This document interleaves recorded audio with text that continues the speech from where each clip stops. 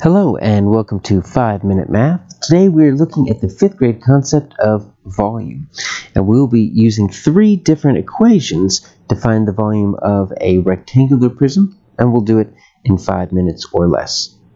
So when we're talking about volume, we're talking about how many cubes it would take to fill up a 3D shape like our rectangular prism here. And I want you to see that you can use one particular equation. We're going to look at our length. We're going to count how many cubes are across. 1, 2, 3, 4, 5, 6.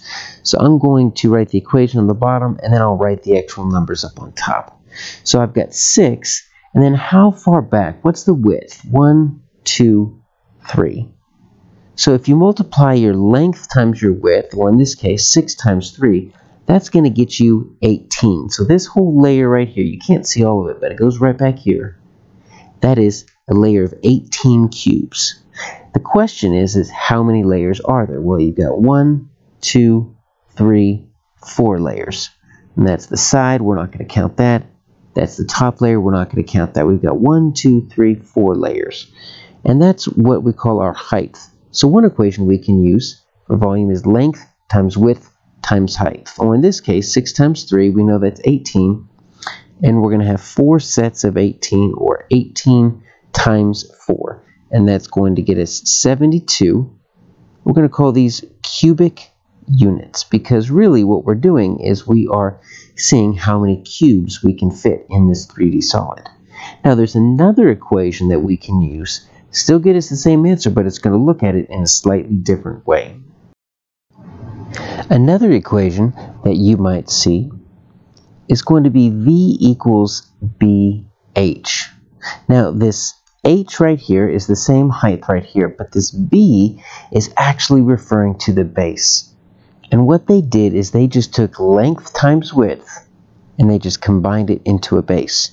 Because when you're counting this bottom layer, when we did our 6 as a length and 3 as a width, we knew that 6 times 3, that's going to be a fact. We knew that was 18. And so rather than listing out 6 times 3 as separate, you can actually just figure out the base, or the amount of cubes in one layer. So in this case, we're 18. And then simply multiply that times the height. And so we're going to have 18. When you have 2 letters next to each other, that means multiply.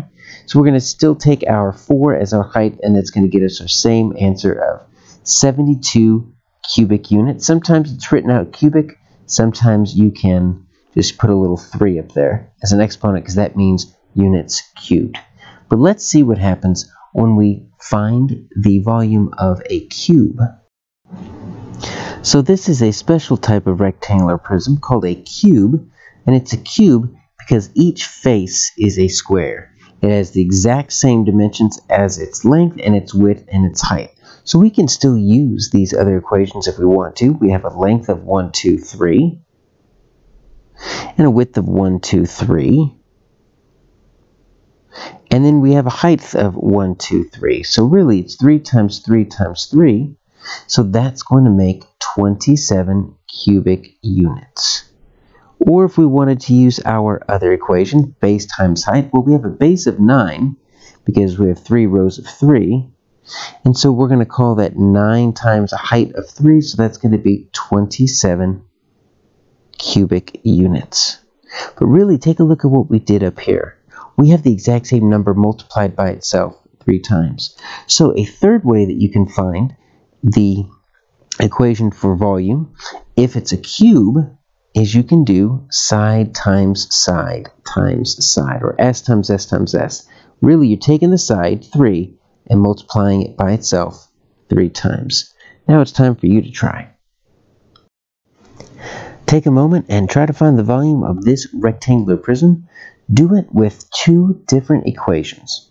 When you have your answer, unpause the video and check your work.